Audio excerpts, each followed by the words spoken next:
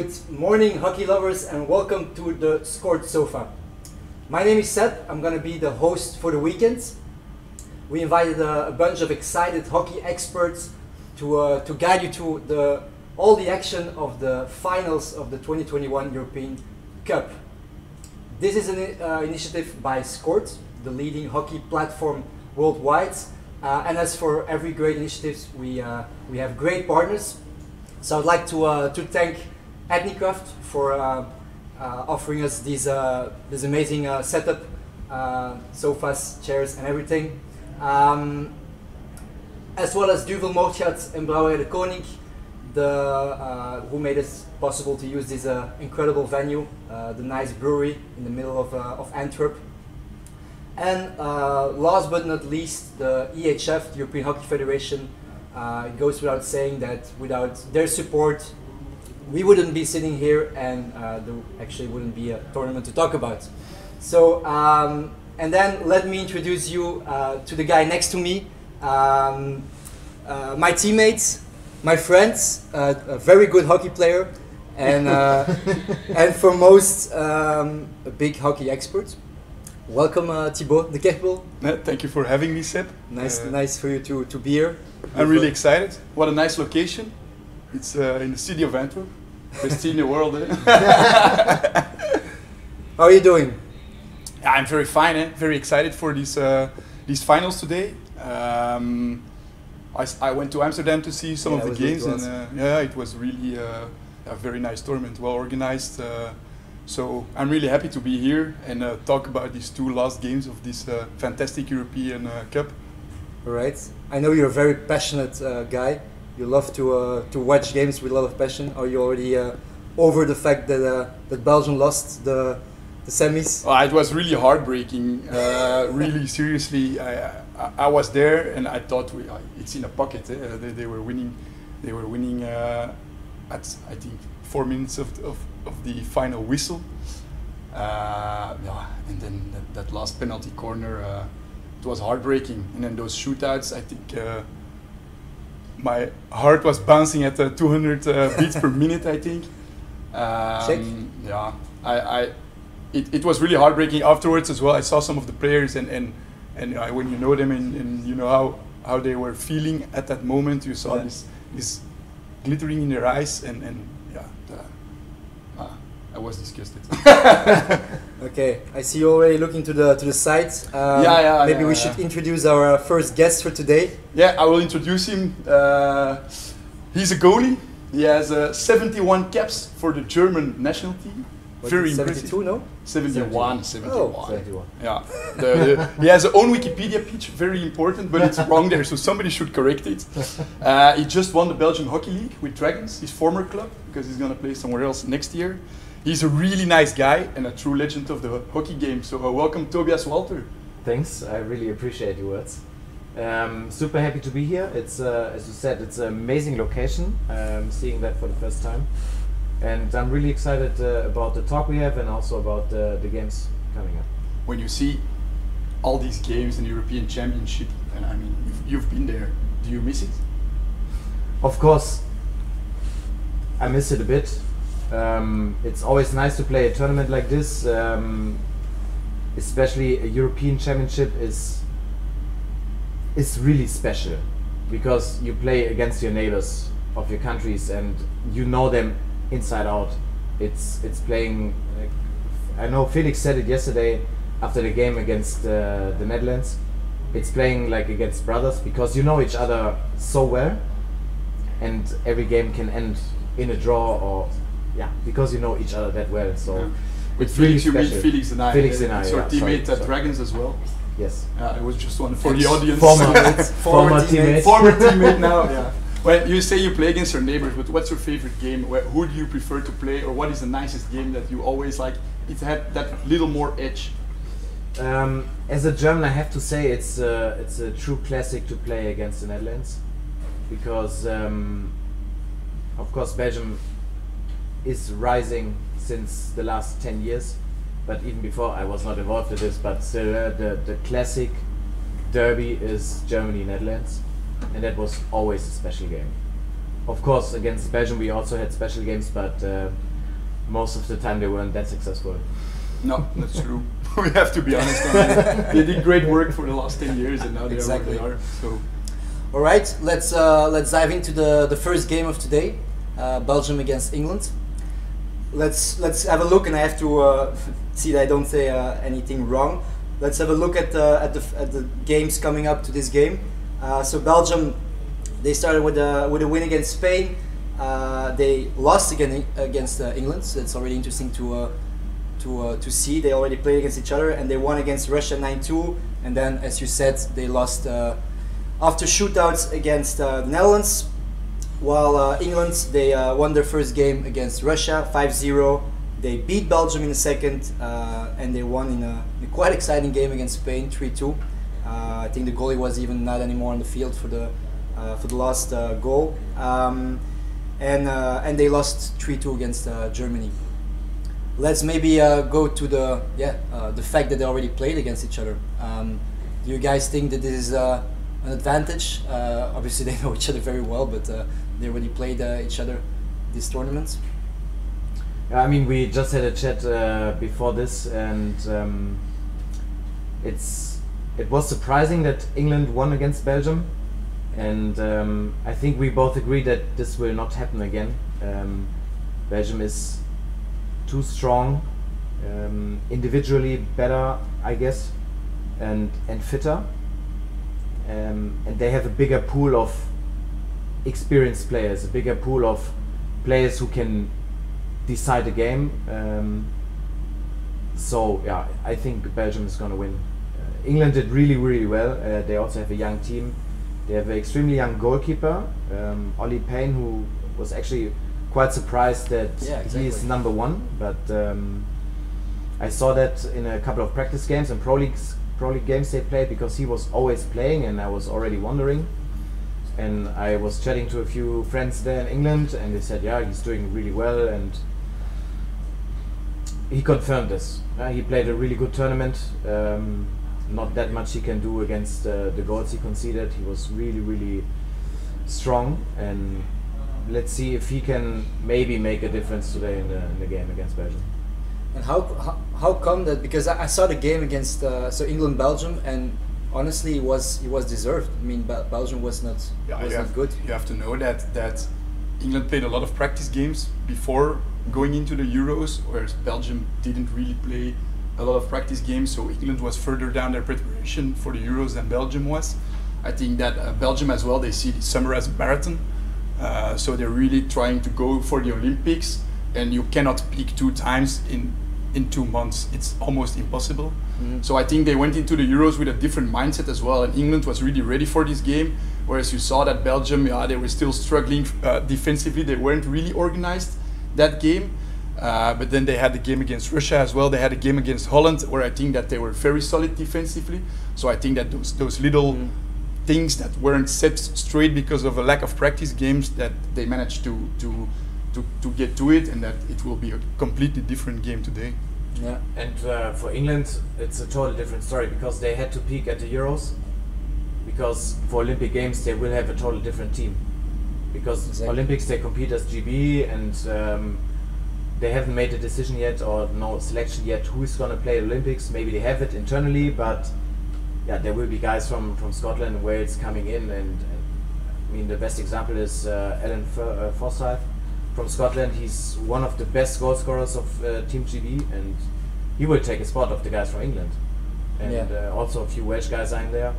So this is going to be really interesting if they're able to then peak with a new team in the next month. Do they train together already, Team GB, or not? Because it's very weird. You have England, and then you have Team GB for the Olympics, but they have to fit in that team in 1 month, or do they already train sometimes before? They have, same like in Belgium, they have centralized program, but they always train with Team GB, always. So all the Scottish and Welsh players, they are fully into the program, and they have to choose by themselves if they want to prepare with their own country, like for example Wales competing at the Euros. So the Welsh players who are normally in GB, they have to choose if they want to keep on training with GB or they prepare with Wales for the Euros. It's totally up to them, but in general they all train together, not as Team England but as Team GB. So if you're one of the best players, you can go with your own country, But if you're like, you have to try to stay with Team GB probably. Yeah, it always depends. You have to talk to the coach. There has to be a proper communication, and if everything is clear and there's a proper line drawn, then I don't think there will be any problems with that. But yeah, they all have to decide that. They really have to think about this. Yeah, and because you both are convinced that that they won't happen again, like you said, that Belgium would win and take the bronze medal. What changes them? Because you said, okay, it's not the same mindset, not the same preparation towards the first game. We're a week farther. The fact that it's for a bronze medal, that changes everything. The fact that Belgium will be better prepared now to win it. Well, first of all, I think that when Belgium lost from Holland, it really hurt. That's and true. I think that they really want to win now. Yeah. I think from now on they want to win every game until the end of the Olympics. I saw it in their eyes on Thursday. I think they're gonna go for it 100%. Every team wants to win every game. Especially at Olympics, you want to win every game. Obviously, everyone wants to win the gold medal at Olympics, but there's a huge difference if your mindset is right, if you're ready for this, if the process of the team is far enough. But yeah, after seeing Belgium in the last couple of years, I think there's no doubt that they're going to win the bronze medal. Let's see, and let's dive into the teams. Toby, we asked you to have a look at the England team, as you know quite some players. You've chosen to highlight three. Maybe you can clarify why you chose those three players to keep an eye on. Yeah, so first of all, it's Zach Wallace, really young guy. 2 years ago, he still played under 21s Europeans. He is playing in a low midfielder position, sometimes even dropping back in the defense. And he has a huge impact on the game. He's extremely skillful, extremely fast, which actually also fits on both other players. But they are in different roles. Liam Ansell on the right, he's the guy who's scoring the crazy goals. He has insane technique. He's the guy who's dribbling through the circle and lifting the ball, has a nice 3D game. And he's the guy who can make the difference in the circle. And with Phil Roper, really experienced guy, also really technical, but he's the guy who can lead the team. He has the right mindset, he can push everyone, and he's like the controlling guy in the whole team. So these three players are, for me, they have the biggest impact on the team, besides the keeper I mentioned already. I was going to say, so that will be again a new test, an important game for young keeper against probably the best drag flicker in the world for the moment. Yeah, that's certainly another player to look forward for. All right, shall we go to Belgium? Tip? Yeah. Same question for you. I picked three players. I didn't take the three players with the biggest impact of the team, because we all know you have Arthur van Doorn, you have Loïc Luipaert, you have Simon Gouniard, you have all these great players. But I think it's going to be a really offensive game today for Belgium. And I think I picked three players. Toby, correct me if I'm wrong. But I picked three players that can offensively really do something special. So Belgium has a real good collective. But these three players, they can do something magically suddenly. So Antoine Quinat as a midfielder, he's been incredible against Holland as well in the semi-finals. I think it was really amazing. He was amazing. He had that touch, and he can dribble forward, and he can go between two or three guys. And when he has a good day, I really like him. If he continues on his game on Thursday, he will be. It's so hard to defend him. Eh? You kind of know what he's gonna do. You see it, but it's so fast that you just can't. He's can't incredible. defend it. Yeah. And then I took Nico de Kerpel. I know him quite well.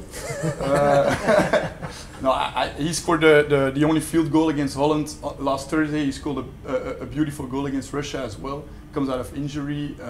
He also has that little edge that some other players don't have. Plus he's my brother, so I really hope he's going to have a good game. And then I took Florent Van Nobel. We don't talk about him enough, I think. He doesn't really stand out all the time, but this guy, I think you should watch him today because he never loses one ball. His passes are always accurate, his dribbles are accurate, he can be surrounded by 5 guys, he even comes out of it. He looks for PCs, he has nice passes, he doesn't complain ever to the referee, and he's defensively and in the press also very, very good. So it's also a teammate of you, Toby. He's impressive, that guy. Eh? Yeah, I had the chance to play with him for 3 years, and he is so complete as a player, and he's also a guy, everybody knows him as a striker, one of the most skillful strikers I've ever seen in my life, but this guy also can play defense. He played on the left back. He played left back for Belgium in a couple of Pro League games. He can literally do everything. It's not said that he's every game the perfect player, but sometimes he's just floating around, but in a special moment he's there, and you need him for those special moments. Yeah, they call him the magician for something. Yeah, exactly. I experienced it with Dragons. If the game needed a big impact, he was there, and he was the guy to do it. Maybe the fact that we don't always talk about him is because he's been the magician for the last 15 years, and he's always playing at the same level, you know. So we kind of started to expect this from him, and it's hard to impress you when you always play at that level. So I think that's also one of the reasons we talk about Arthur Van Doorn, because he's been rising for the last 3-4 years. Anton Kina because he's a youngster coming up. I think that's also one of the reasons that we don't talk about him enough, as you say. Yeah, but I think he was so solid against. For me, these were the 3 players that played their best game against Holland, and so I wanted to pick them for that reason, and also because I think that Belgium will have a very offensive game, and that England maybe will drop back a little bit and play on the counter.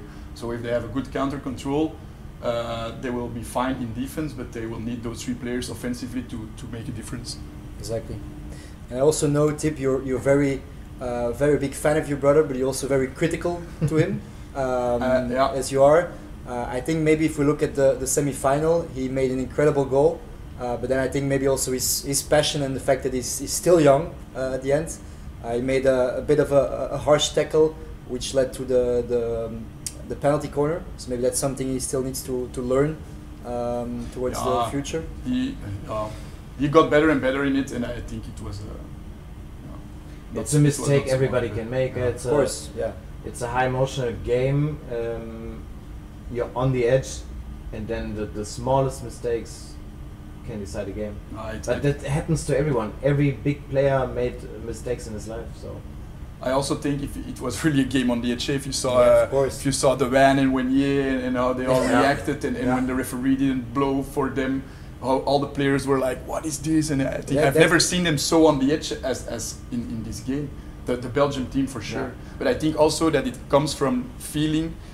I think they're still not 100%. I think they're at 80-90%, the Belgian team, and they feel it themselves, but they still want to win, but they know they aren't there yet, and I think that is a little bit of the frustration, and they're trying to shout themselves into the games. So it's okay. I mean, again, this summer is a marathon for all the teams competing in the Olympics as well.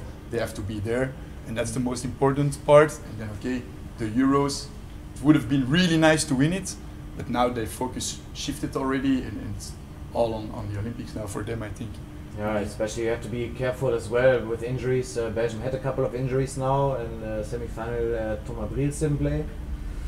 Yeah, you don't want to risk anything for possible Olympic games.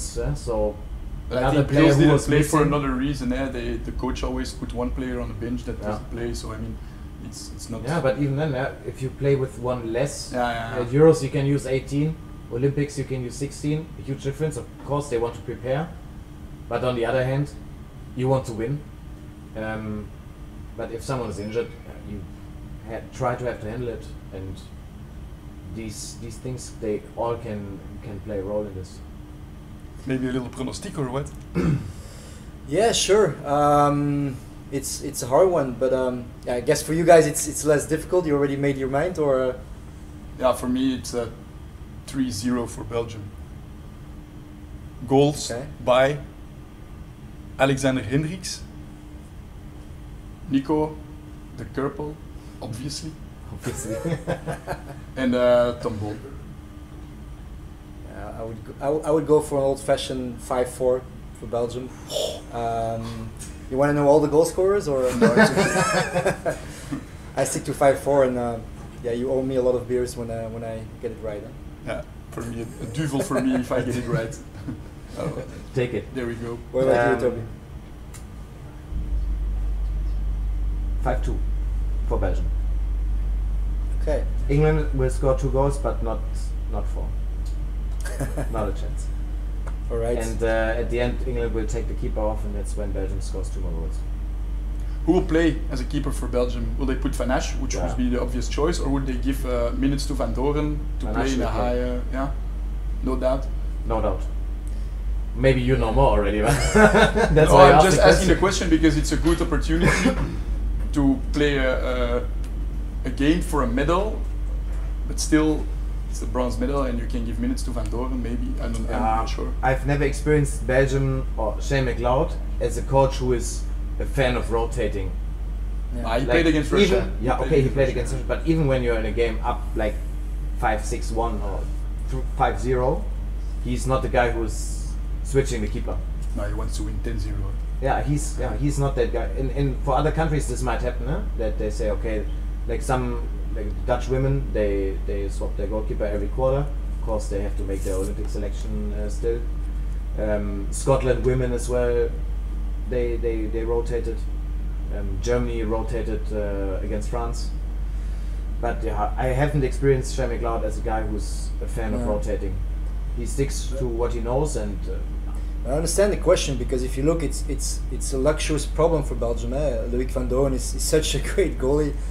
He plays for years at the absolute top level, at club level, but he has the bad luck to be in the same generation, or kind of in the same generation as. He's that young. He's gonna play for 10 more years, so but he'll have his chance. He's second goalie for 5 years now already.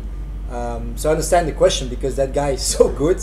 It's a shame to see him on the bench. I mean, you know the feeling, you know the fact that when you sometimes you have you're really good, but you just have someone who is a little bit better, and it can be so frustrating. I think. That's a problem of being a keeper. Yeah, you only got one spot, right? Yeah.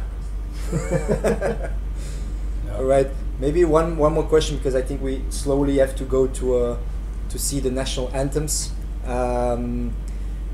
It's a bit of a discussion point for a while, I think. Do you feel that Belgium might have lost a bit of the momentum, having had a year break, basically? Looking at the momentum they had when being world champion, European champion, I think at that moment everyone was fearing Belgium. You feel now it's a little bit more difficult. Do you guys think that this year has made a huge difference in the quality differences? No, I think that last year they were the best team in the world by far. I think they were miles. I'm sorry, but they were miles before Germany. Maybe Australia was next to them, but I thought that by far they were the better team. And indeed, this year, the old players, the experienced players, got a year older. It's a quite old team.